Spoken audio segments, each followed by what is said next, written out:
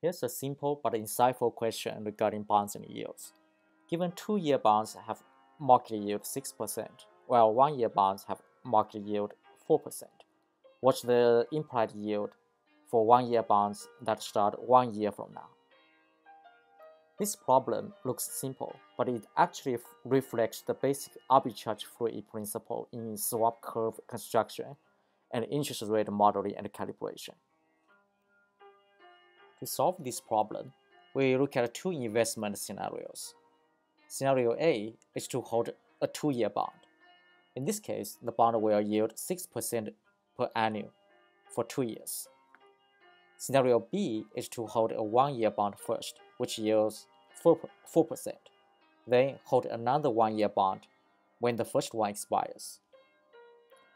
For both scenarios, if we start with the initial investment x0, say $1, we make x 2 year, and they need to make the same amount of profit. Otherwise, it creates an arbitrage opportunity, and one can long one and short the other, and this arbitrage portfolio is guaranteed to make money. Write down the compounding formula for returns for the two scenarios. We can calculate the yield of 1-year bond 1 year from now. 1 plus 6% squared divided by 1 plus 4% minus 1, which is about 8%. We can in fact estimate it simply by first order estimation. 2 times 6% minus 4%, which is about 8%.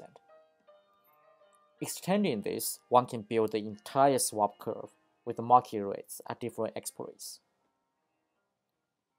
Okay, hope this is helpful, and thanks for watching.